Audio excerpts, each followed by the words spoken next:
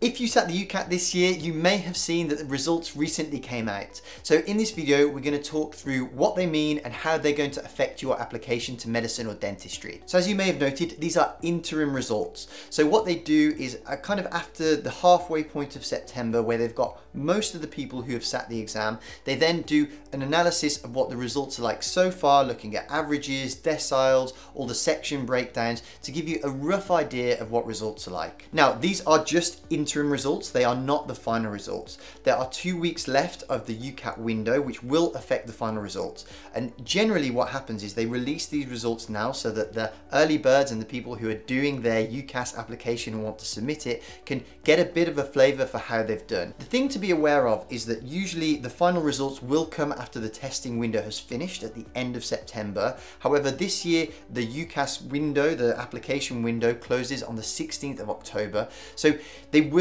and typically every year they do release them with a bit of time enough to have a look before the window closes. But again, it is leaving very little time between it, and I say typically, sometimes they might not necessarily release them in time. So these results that I'm about to give you are for the people who have taken the exam up to the 15th of September. So at the moment it's 20,334 for this year who have sat the UCAT test during that window. Historically, every single year the interim results have been higher than the final results. So what I'm about to show you, don't worry too much about, because generally the average total score for section 1 drops by about 50 points. And if you look at this video from the results that I did last year, you will see that that's exactly what happened and happens year on year. Now, you can never guarantee anything, but normally the people who are sitting the UCAT towards the end, not everybody, but a lot of people who maybe were struggling or weren't getting the scores they wanted, delayed their UCAT as much as they can towards the end of the window.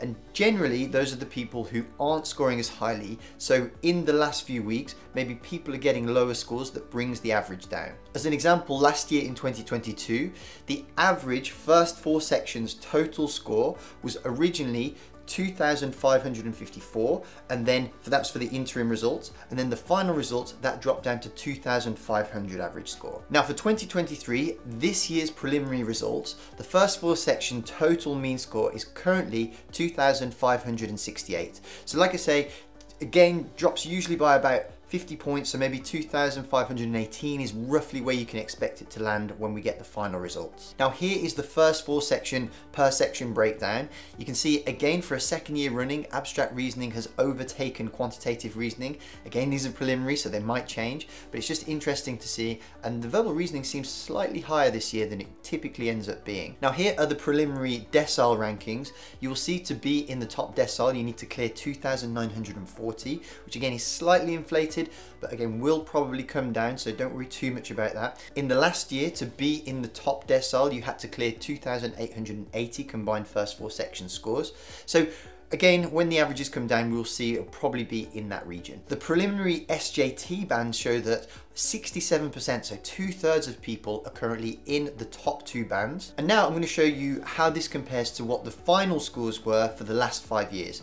So here is the per section breakdown and the average per section for the last 5 years. And you'll see that the overall mean score has never fluctuated really that far either side of 2,500. Like I say, this year I predict that it will probably be about 10 to 20 points, so between 2,510 and 2,520 as the average. You'll also see that the UCAT numbers of test takers has gone up. This year they anticipate that another 16,000 people are going to take the test beyond the point of which they release these interim results. So again, we're looking at about 36,000 test takers. Then if we have a look at the deciles, to be in the top decile, I predict that we'll have a new record high. So last year was a record high of 2,880. I reckon it'll probably be in the 2,890 region, let's see. But I think that it will probably be at least a similar level, or if not slightly higher. And finally, looking at the historical data for the SJT, we can see over the last 5 years that the people in the top 2 bands, so bands 1 and 2, are usually in the 50 to 65% range. Like we showed earlier, at this current point with the interim results, it's about 67, so 2/3 are in either band 1 or 2. But Again, this will probably go down. I predict it will probably be in the kind of 60-ish range. So these are all factors that will play into how you use your UCAT score to help you choose the right medical schools that are tactical for the best chances of getting in. I have an entire video that you can look at for how to choose your medical school and how to think about these things. Also on the website, I have a very simple and easy to digest infographic, which gives you a breakdown of all the universities, what they favor. Does UCAT matter? How much does it matter? Is it high importance, medium importance, or low? How much does the personal statement matter? All of those things, so you can use your UCAT score to help you work out whether it's a university you should apply to. If you didn't do great in the UCAT and you want to start thinking about preparing to smash it next year, every year on our one-on-one coaching program, we take people who have had 2 or 3 years of applying and maybe got a 2,300, 2,400, and every year we take people from that sort of range to the 3,000 plus, which as you've seen is way beyond the top decile. So if you'd like to find out more about that, you can check out this video here. Otherwise, I wish you the best of luck with your application. Check out a lot of the videos that have recently been released on the channel to stay up to date with how to really maximize your application this year.